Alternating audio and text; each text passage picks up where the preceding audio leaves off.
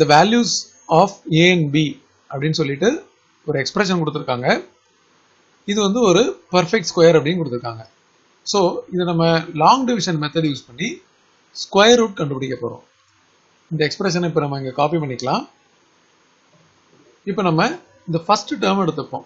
இந்த first term வந்து பாத்தீங்கன்னா எதோட ஸ்கொயர் 2x ஸ்கொயர் ஓட ஸ்கொயர். அப்போ நம்ம இங்க 2x ஸ்கொயர் இங்க 2x ஸ்கொயர் அப்படினு போட்டுட்டு இத மல்டிப்ளை பண்ணா 4x பவர் 4 அப்படினு வரும். இத சப்ட்ராக்ட் பண்ணிடுவோம். இந்த இடத்துல 0 வந்துரும்.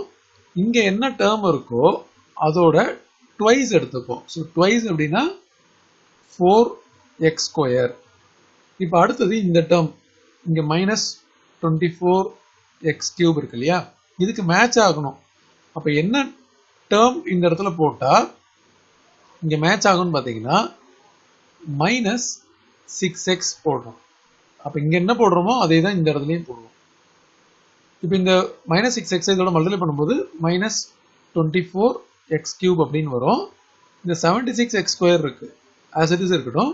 இப்போ -6x இங்க -6x இருக்கு. அப்ப இது வந்து +36x ஸ்கொயர் அப்படினு வரும். இப்போ சப்ட்ராக்ட் பண்ணும்போது சைன் சேஞ்ச் பண்ணுவோம். இது வந்து 0 ஆயிடும். இந்த இடத்துல வந்து 40x ஸ்கொயர் அப்படினு வந்துரும் +ax +b. இப்போ அடுத்து இங்க இருக்கிற டேர்மோட twice 4x square -12x.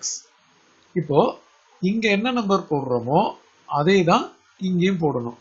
So first டேர்முக்கு match ஆகுற மாதிரி போடணும் அப்படின்னா இந்த இடத்துல +10. அப்பதான் இந்த இடத்துல +10 போட முடியும். இந்த +10 வந்து இந்த எல்லா டேர்மோடையும் மல்டிப்ளை பண்ணணும். அப்படி மல்டிப்ளை பண்ணும்போது இந்த இடத்துல 40x square first term match ஆயிடுச்சு. ஓகே, அடுத்தது -120x, அடுத்தது +100. இப்போ இது வந்து சப்ட்ராக்ட் பண்ணும்போது சைன் சேஞ்ச் ஆகும். இங்க பிளஸ் வந்துரும், இங்க மைனஸ் வந்துரும். இது வந்து 0 வந்தாதான் பர்ஃபெக்ட் ஸ்கொயர். அப்ப என்ன அர்த்தம் அப்படின்னா இந்த சப்ட்ராக்ஷன் வந்து நமக்கு a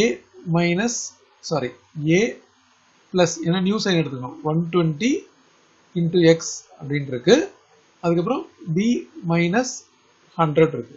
ஸோ இந்த ரிமைண்டர் வந்து 0வா இருந்தால் தான் பர்ஃபெக்ட் ஸ்கொயர். அப்போ a plus 120 equal to 0. அப்போ a equal to minus 120. அதே மாதிரி b minus 100 equal to 0. So b equal to 100. So minus 120 100 தான் a and b value. அதாவது ஆப்ஷன் 3.